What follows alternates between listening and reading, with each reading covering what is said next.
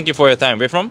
From London. London. From London as Oh, well. you guys are siblings, right? Yes, Okay. yes, we are. Also, you visiting her? Yes. Who lives in Japan? Yes, Yeah, I live okay. in Tokyo. I've been living for 7 months. You know that kind of culture shock? Yeah. Is there anything? One of the main culture shocks is because obviously London's so diverse. It was just like different to come to somewhere where like everyone is mainly Japanese. There aren't really a mixture of people. But then I kind of got used to that. But it was very different from London, and it took a while to get used to the idea that like you don't meet people from different parts of the world. When you hear about Japan, you hear about how like advanced and like modern the technology is, which is true in some cases. But then you still have a lot of like old systems, especially like when you buy tickets and stuff. And look, there's a lot of old machinery that's still being used, which is quite cool. And it's kind of mixed in with the new. It's quite cool how it's all mixed, but it still works in a sense. So you have like the old and the new mixed together.